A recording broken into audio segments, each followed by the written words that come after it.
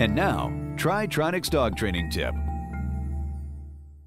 Hi, I'm Jim Trotter. I'm a field product specialist with TriTronics, a Garmin company. I'm also the conservation manager here at Omega Farms. And we're going to show you today how to prevent gun shyness in a young dog. We're simulating the very first time this dog hears a gun and sees a bird with the gun firing. I'm going to walk about 20 feet away from the dog. I'm going to get her attention. I'm going to go, hey, hey, hey, hey, and I'm going to shoot the gun and throw the bird. And then Sean is going to release the dog and retrieve the bumper. This is the proper way to prevent gun shyness. Hey, hey, hey, hey.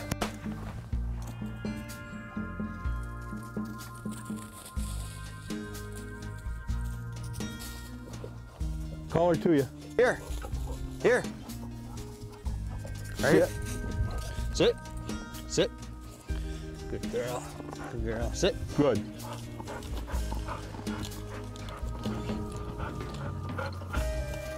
Oh. Notice that we didn't shoot the gun close to the dog.